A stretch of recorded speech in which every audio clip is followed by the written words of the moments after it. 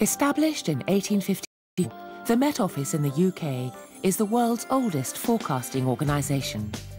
They're relied upon to produce regular daily weather reports, hours and days ahead. The key challenge is the sheer amount of data the scientists are required to analyse. In order to predict the weather, you need to collect a huge volume of data. So that includes satellite observations, measurements made at the ground, measurements made by ships, by aircraft, and various techniques. All these have to be combined to create a picture of what's happening to the weather at the moment. And it is from that picture that you can forecast the weather over the coming hours and days. The only way they can approach a solution to this problem is by using a supercomputer. They needed the fastest and most reliable machine they could find.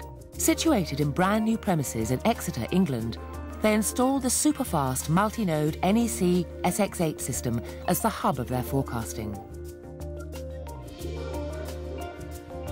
The SX8 is quite simply one of the biggest and fastest computers in the world. It's the equivalent of 3,500 PCs, with a main memory of nearly 2,000 terabytes and a capability of more than 1 trillion calculations per second. The mathematical models that we use now are extremely complex to represent the atmosphere, the oceans, the land, the ice, etc. So they're extremely complex pieces of code.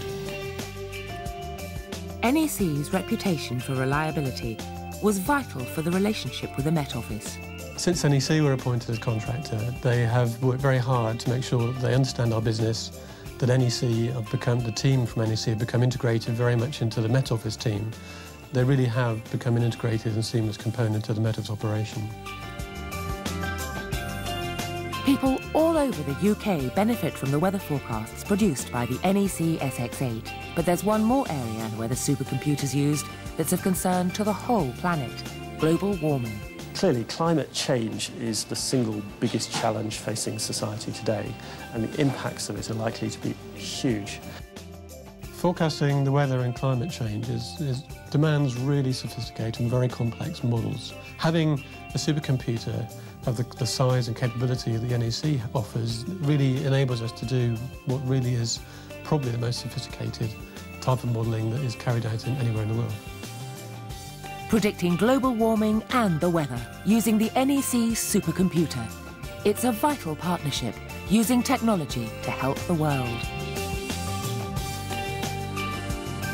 Empowered by innovation, NEC.